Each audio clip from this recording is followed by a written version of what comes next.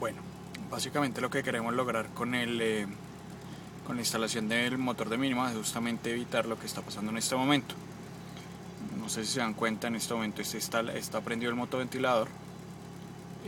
Las RPM son muy estables, pero bajan un poquito. Se darán cuenta apenas se apaga el motoventilador que las RPM vuelven a subir, y aunque son muy estables, pues a mí no me gusta que estén subiendo y bajando. Ya se van a dar cuenta.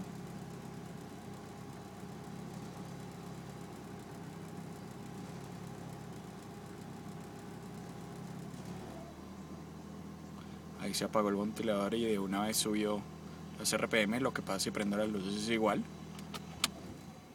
Se caen las RPM, pero el carro sigue estable.